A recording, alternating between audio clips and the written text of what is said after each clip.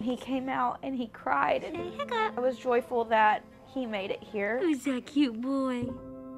As quickly as a new life begins, He started getting sick.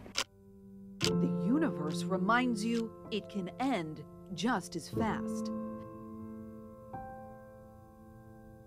His left side of his heart did not grow properly.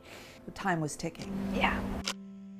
Patience Klaus realized time was running out for her son, Mark Jr. He made it to about Christmas, and he started deteriorating. For 9 months, Mark lived in limbo between life and death at Cincinnati Children's Hospital, waiting. Organ donation. They said that was his only chance. Mark needed a new heart.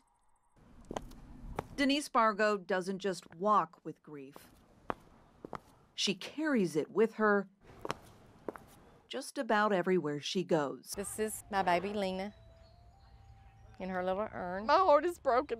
When did you know that something was wrong with Lena? And Lena started throwing up without a fever, and then she just went limp in my arms.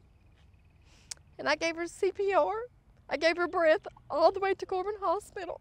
I never stopped breathing for my baby. A shunt that was supposed to be flushing spinal fluid off of Lena's brain stopped working. And just months before her second birthday, Lena was declared brain dead. I didn't want to let her go. And so she didn't. Instead, They let me lay in the bed with Lena and hold her all the way down.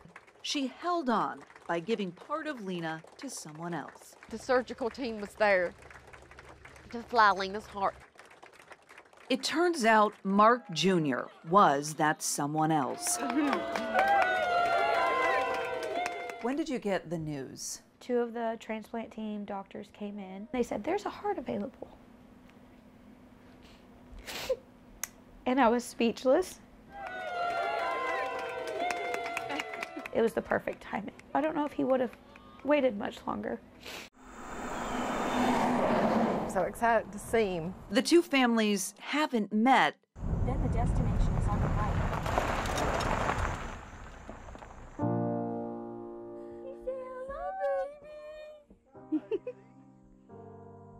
until now. My precious baby, can I hold you? It's okay. Look. Mommy's right here. Can I feel your little heart beating? Both mothers say they're right where they should be, in each other's arms. Oh, thank you so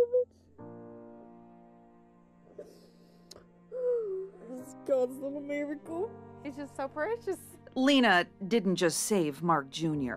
When Lena was in the hospital and her brain went to sleep, I got to feeling like I was having a heart attack. As Lena was dying, doctors rushed her mother to another floor where blood work found cancer. Doctors say they caught it early. Lena saved your life. Yes, she did. Lena's our little hero. In a way, Mark is a hero too. Mark's alive because of Lena, but Lena's heart is beating because of Mark. He's now the keeper of Lena's heart. It's a precious gift to know that my baby's still alive. We're all family now. We're all tied together.